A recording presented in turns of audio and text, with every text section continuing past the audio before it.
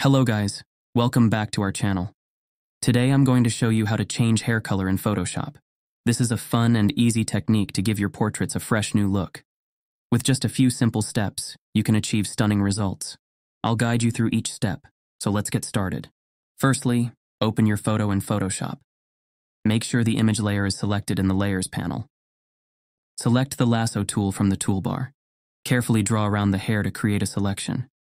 It doesn't have to be perfect, but try to be as accurate as possible. With the hair selected, press Ctrl+C, CMD+C on Mac to copy it.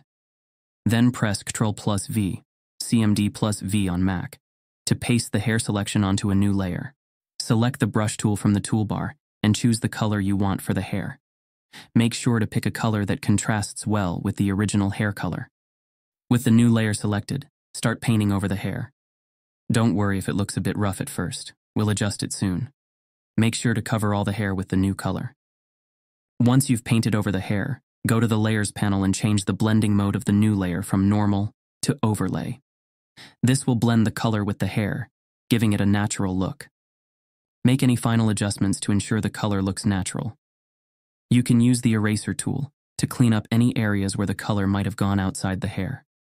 Adjust the opacity of the layer if necessary to achieve the desired effect.